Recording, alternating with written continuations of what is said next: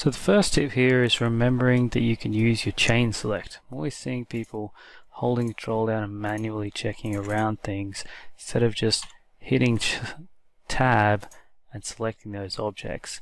The second part of this tip is that you can multi-chain select. So now that I've got a chain selection here, I can hit Tab here, select another one. If I hold Control, I can add that to the selection.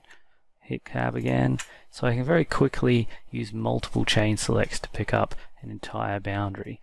The other thing that's really nice is you don't have to just use it for picking things, you can use it for picking edges in sketches. So I'm going to draw a wall here and say pick lines. If I don't have to just pick one line on the edge of this slab, it'll also, if I hit Tab, chase around the edge of the slab and speed up how quickly I can select those elements. Very handy.